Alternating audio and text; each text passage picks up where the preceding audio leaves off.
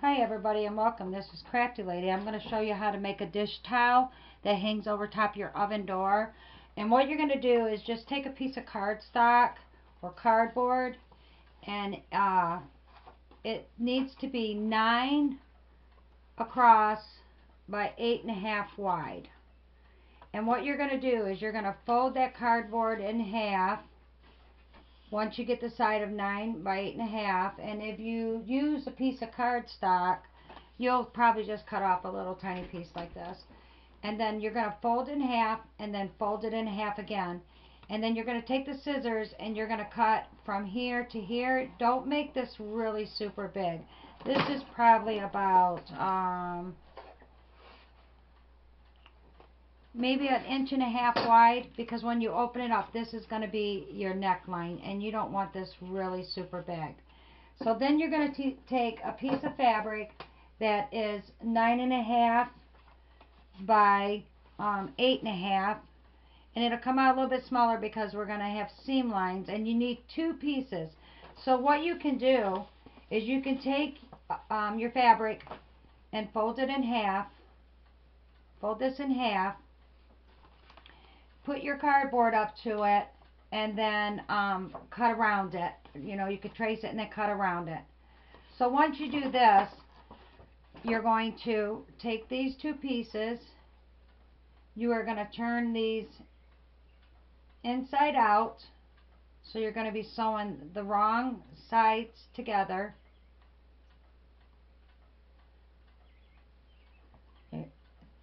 And normally I would press all this and iron it, but to save time on the video, I won't be doing that. Pressing is like a big thing. And we're going to sew all the way around here. So let's do that real quick.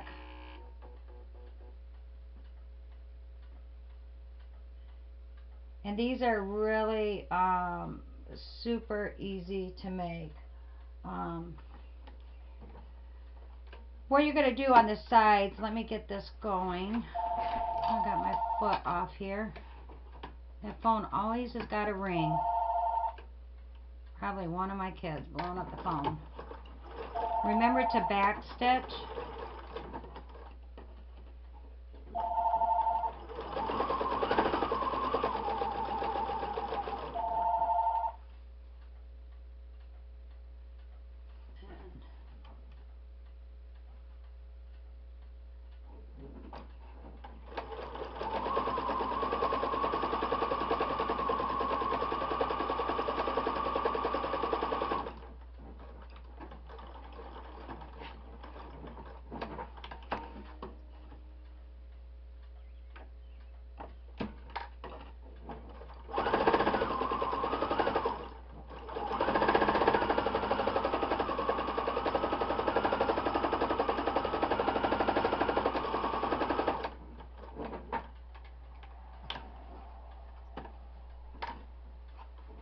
You're probably thinking, how are you going to open it up? I will show you how we're going to open it.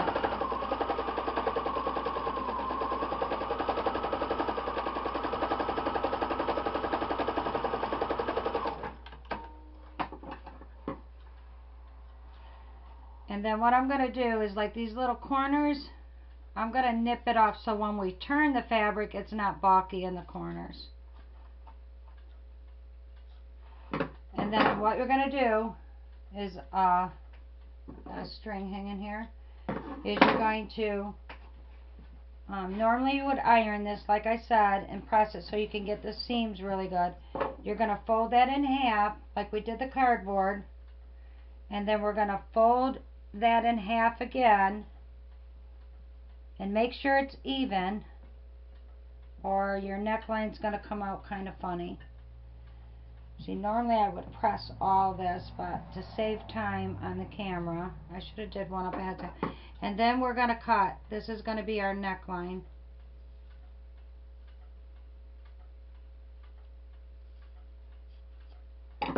We cut that. Now when we open it, that's our neck.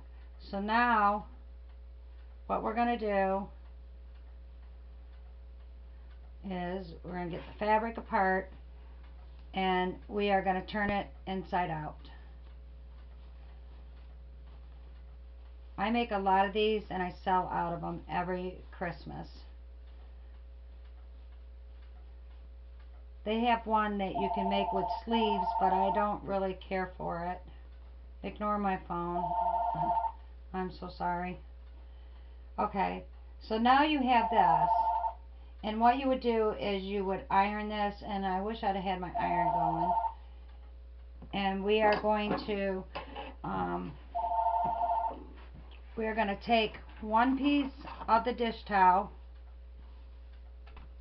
right here, and you are going to sew that to here. And you're probably saying, well, that's really big. But what you're going to do is you are going to gather this on here. So you'll start here, and I usually turn the end in a little bit, and then you are going to take this fabric and you're going to, as you're sewing, you're going to gather it. That's going to give you the pleats in the dress. So let me get this side going.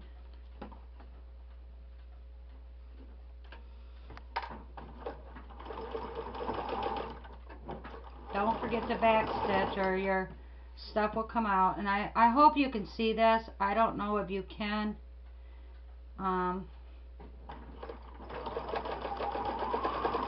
But what I'm doing, I'll bring this over here real close so you can see. What I'm doing here is I will take the fabric and I will pinch it and I will turn it like this, and I will pinch it again and put those together as my pleats and sew them under, and then that's what gives you the pleats. So I hope that this helps a little bit. I don't know.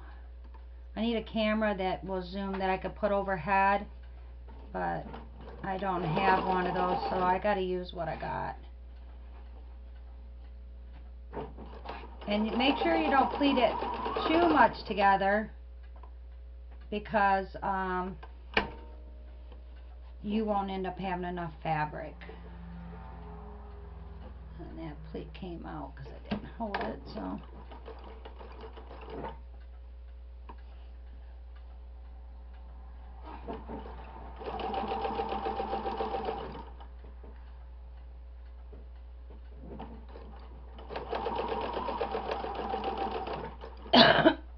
And you can use any kind of dish towel you want on this.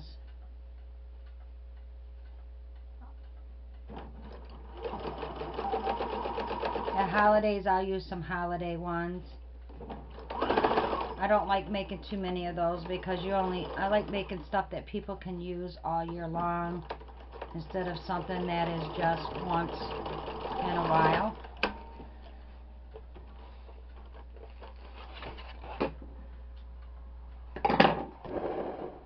Okay, so here is the front of our thing. This is the front of our dress.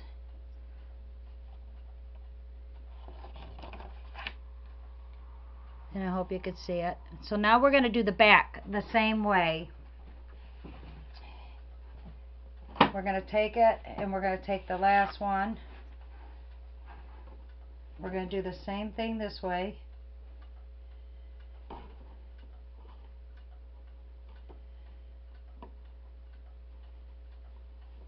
I'm trying to hurry.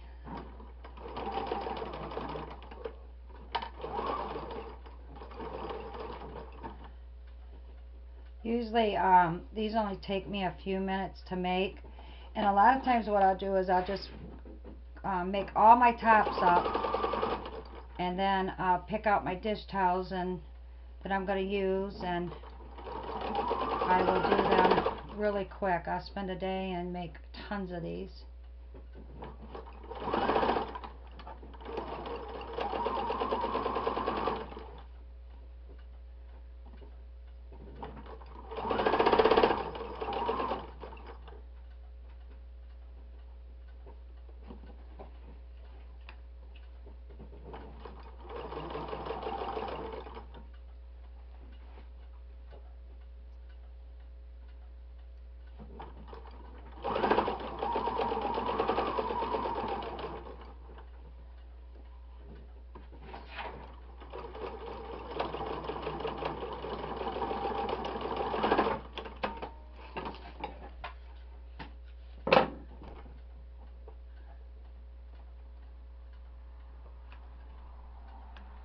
Definitely don't want this to come unthreaded right now. It takes me a while to get it threaded. I have a hard time seeing after I had a stroke, and it makes it really difficult. Okay, so now I'm hoping that you can see this. I'm trying to look to see. This is all sewn together. So now what we're going to do is we're going to take some lace. You can take any kind you want. And we're going to sew this. We're going to start in the back so that the seam will meet in the back. And we're going to sew this all around the opening. And this is going to give you a little ruffle for the neck of your dress. And I'm hoping that I'm making it easy enough so that you guys can understand what I'm doing. Especially for beginners, advanced sewers, they don't have that, you know, they pretty much pick up on what you're doing. I'm trying to make this so that people that haven't sewn can pick up and do this. And these make wonderful, wonderful Christmas gifts. So now we are going to go around and we're going to sew this on. Always remember to back stitch or your stitching is going to come out. And this is what takes a little more time, because you got to go around a little circle and you got to make sure that your lace is on there. If it isn't for the dogs barking on one of my videos or the phone, I don't know. Every little noise that they hear when I'm home alone, they become into this really crazy protective dog mode. And they think that, I guess everything's going to come up here and get us or something. I don't know, but sometimes they're just nuts.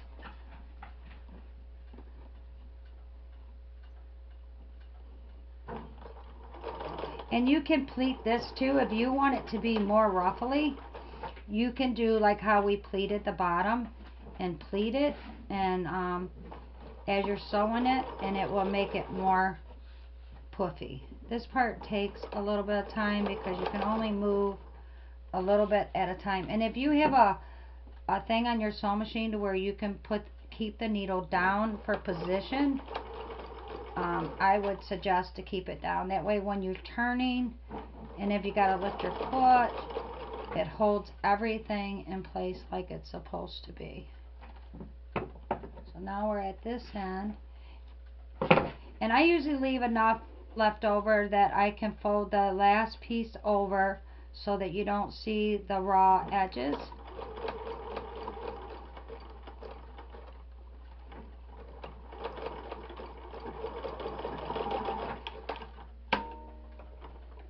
Okay, so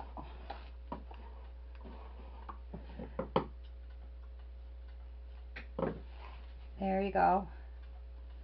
And then what I'm going to do is I'm going to sew real quick some lace across the front of here and across the back, and it gives it a little more decorative look and a little more finished look. So it'll only take me a second to do that because that's a straight stitch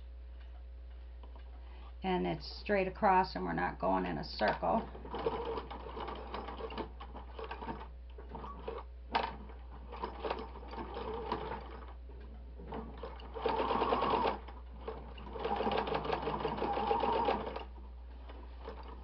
Try not to make this video too long. It takes forever to upload, but to do these videos that show people how to do it step by step takes a while.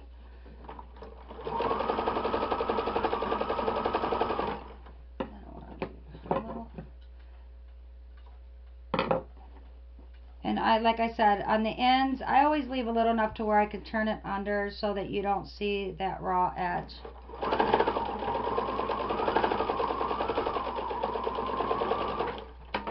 That's one side.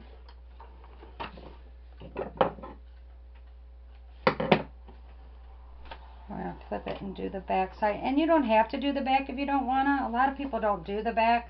They leave it because it's the back of the dress. Sometimes I like it. A lot of people won't do it because that way they know when they're putting it on their stove what's the front and the back, and I like just doing it. It looks unfinished.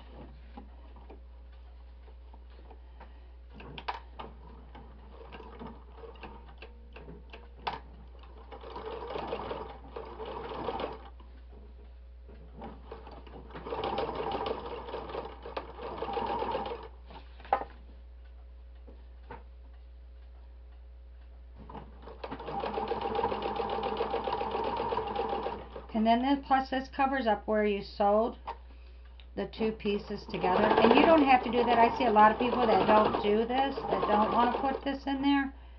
But ever since I've made them, I've always done it. I've been making these for quite a few years now.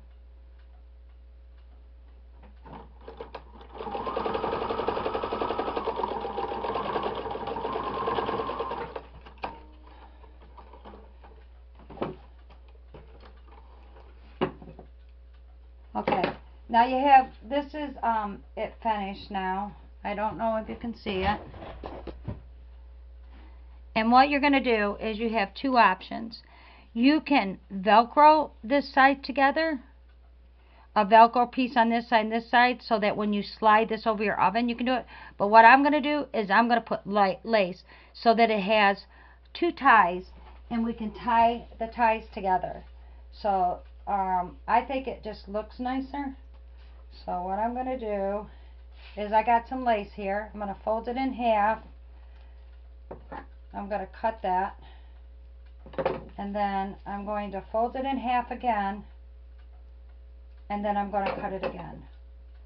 And what I'm going to do real quick is I'm trying to make it easier. A lot of times I'll take the time and I will sew this inside of when I'm sewing this first top piece together. That way it don't come out. But for beginners, I wanted to show them how to go about putting this on without having to worry about that. So you're going to take this and you're going to just come up a little bit and you're going to sew this on here. And I'm going to fold the ribbon like this in half, and then I'm going to sew that so that you don't see the raw edge.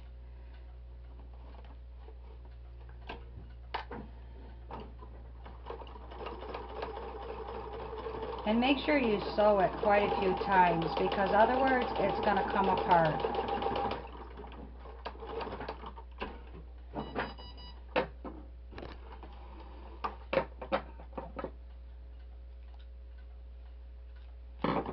And then you're going to take it and line that up with the next side, and you want to do the same thing. You want to try to get them as even as possible so one's not up higher than the other.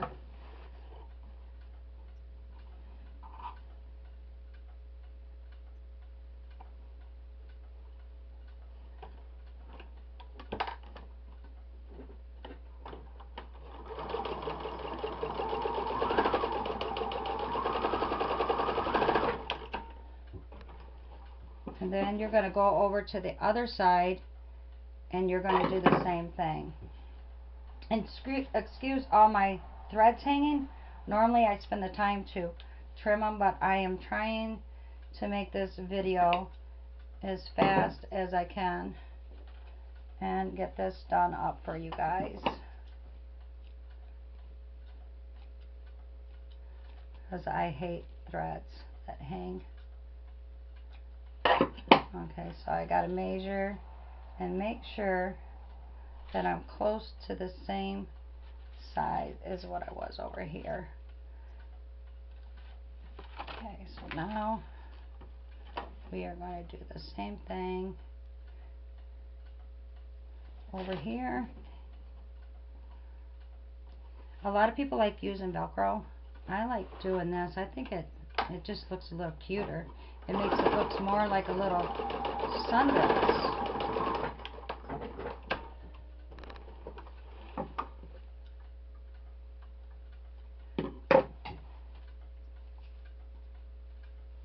We're almost done, guys. Measure that. Usually I'm a little more precise on everything, but I'm rushing this. Usually I'll mark it out with a marking pencil and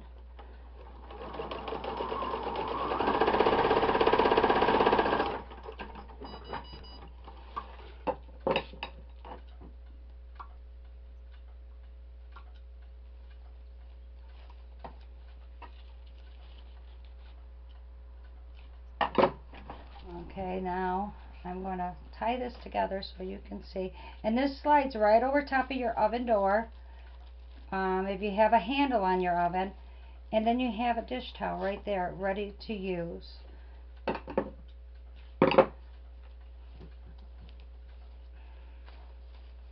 And this is, doing this one because this one is for my kitchen. I have a coffee theme going on.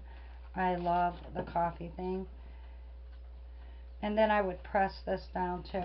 So I will lay this down on here and then I will show you the finished product. Okay, so now this is the finished product that you will get. It's so cute. So I hope you guys make these. Thank you. This is Crafty Lady signing off.